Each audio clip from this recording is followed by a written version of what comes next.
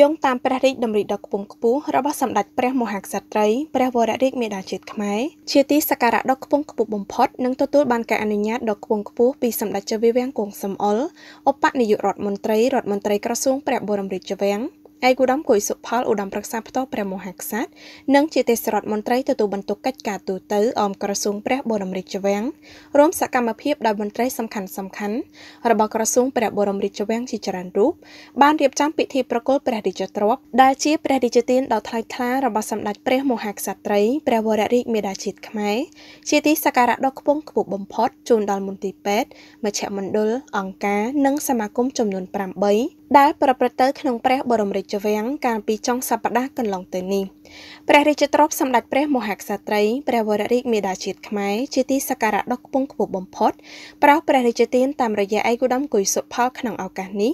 មានមន្ទីរពេទ្យលួងម៉ែដឹកនាំដោយលោកវិជ្ជបណ្ឌិតឯកទេសស៊ូស៊ីផាណាទទួលបានព្រះរាជទ្រព្យចំនួន$100,000សហរដ្ឋអាមេរិក2មន្ទីរពេទ្យកុមារគុណថបូផាដឹកនាំដោយលោក Denis Lorong ទទួលបានព្រះរាជទ្រព្យចំនួន$200,000សហរដ្ឋអាមេរិក3មន្ទីរពេទ្យបង្អែកសម្ដេចឪសម្ដេចម៉ែគីឡូលេខ6ខណ្ឌឫស្សីកែវដឹកនាំដោយលោកវិជ្ជបណ្ឌិតអ៊ុនសុផាទទួលបានព្រះរាជទ្រព្យចំនួន$30,000សហរដ្ឋអាមេរិក4មន្ទីរពេទ្យព្រះសីហនុមណ្ឌលនៃក្តីសង្ឃឹមរាជធានីភ្នំពេញដឹកនាំដោយលោកសាស្ត្រាចារ្យចាបសៀកឆាយទទួលបានព្រះរាជទ្រព្យចំនួន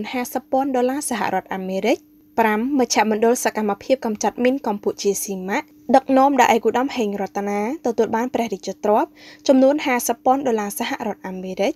6អង្គការភាពញញឹមនៃកុមារដឹកនាំដោយលោកស្រីដេប៉ាលីយ៉ែលក្ខិណាទទួលបានព្រះរាជទ្រព្យចំនួន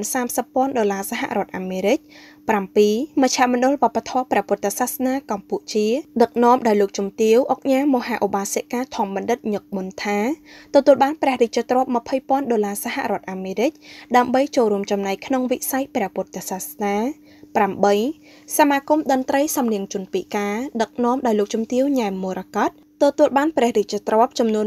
$20,000សហរដ្ឋអាមេរិកក្នុងឱកាសប្រគល់ជូនព្រះរាជទ្រព្យដ៏ថ្លៃថ្លានេះឯកឧត្តមគួយសុផលបានជម្រាបជូនថ្នាក់ដឹកនាំនិងមន្ត្រីគ្រប់គ្រងមន្ទីរពេទ្យមជ្ឈមណ្ឌលអង្គការនិងសមាគមនីមួយៗនៅព្រះរាជបណ្ដាំដ៏ខ្ពង់ខ្ពស់ពីសម្ដេចព្រះមហាក្សត្រី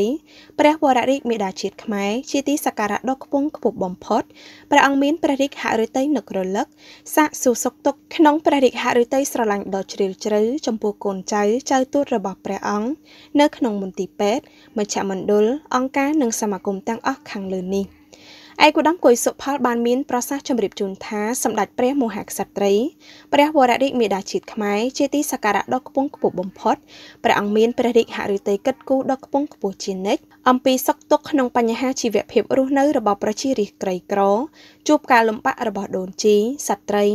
កុមារាកុមារីដែលមានជំងឺបានមកសម្រាប់ព្យាបាលនៅតាមមន្ទីរពេទ្យនិងរស់នៅក្រោមការបីបាច់របស់អង្គការសមាគមនានា